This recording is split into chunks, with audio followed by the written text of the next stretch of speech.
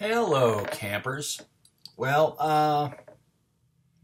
come to you with some fun stuff today, maybe. Well, I got a little painting. So I got this dealie here. It's on canvas paper, acrylic. Acrylic and India ink with a little bit of ballpoint pen, elements of collage. And this is my pal Snubby. Get you a closer look at him. And this is part of what we refer to, I don't know, it's part of a series of vignettes that I kind of wrote and alluded to, and also did paintings involving, wrapped around the idea, the kind of futuristic kind of science fiction idea of New Kowloon. Way I stumbled upon that was just becoming fascinated with the history of Kowloon City, and I just kind of thought it was crazy, this insane just cement block of a city that just got built up in completely illogical ways, and really had no government regulation or anything. And so I just had me thinking more along the lines of anarchism, libertarianism, and pirate dystopias. And I just thought I'd kind of start writing, and these little vignettes and paintings revolving around the upsides and the downsides, of kind of a utopia, kind of a new Kowloon, say if they decide to put a city together like that now. And of course, if they did, that government apparatchiks all over the world would probably be out to destroy it.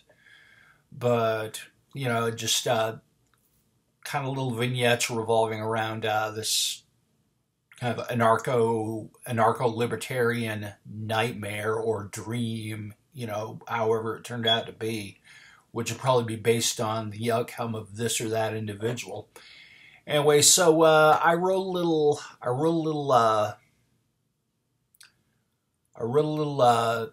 vignette about Snubby, which I have a blog about, and I'm going to attempt to read this. It's a little odd, but it's New Kowloon, or it's called This little bit is called Dentistry in New Kowloon. Snubby Schwartz says to me, "You got that 20 you owe Slick?"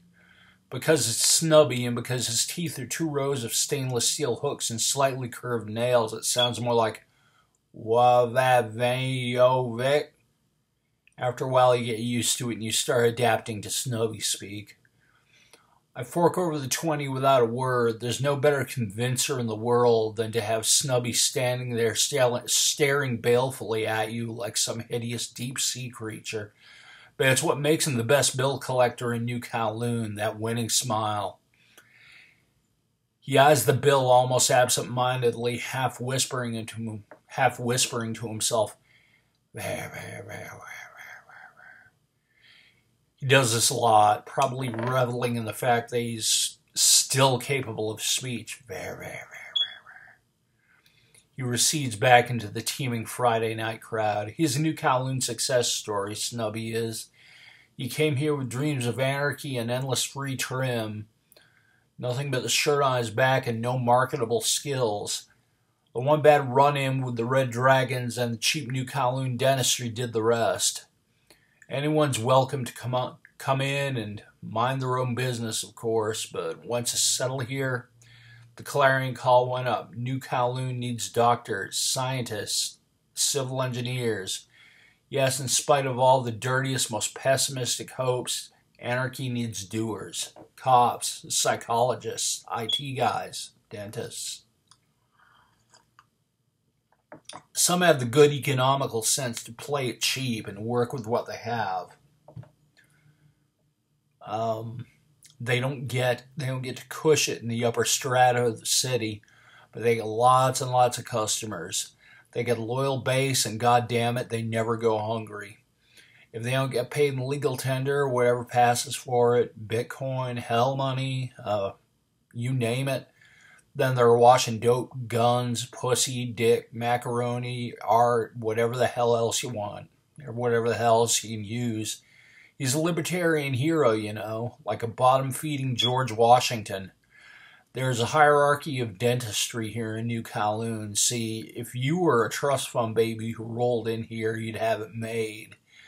Can you get guns, drugs, women, private army? You can probably get a nice little set of pearly whites installed in that yammering craw. Snubby, for one, was not so lucky. He came here with nothing but a hope in his heart and a willingness to raise some hell. It's not a pretty thing.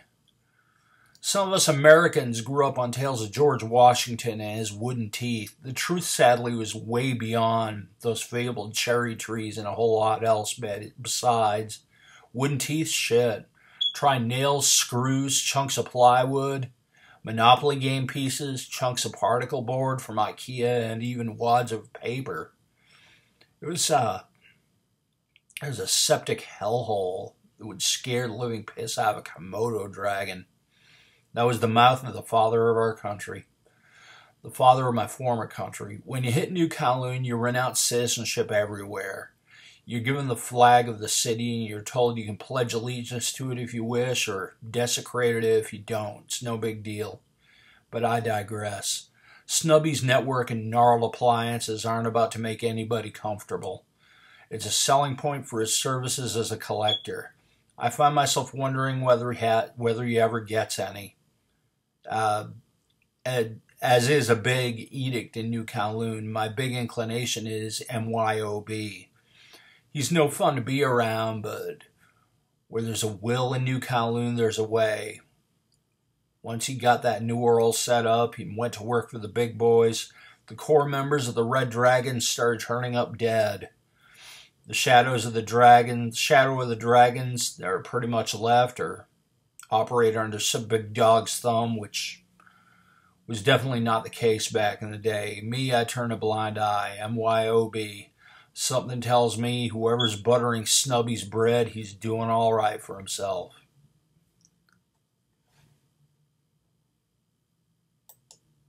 Yeah.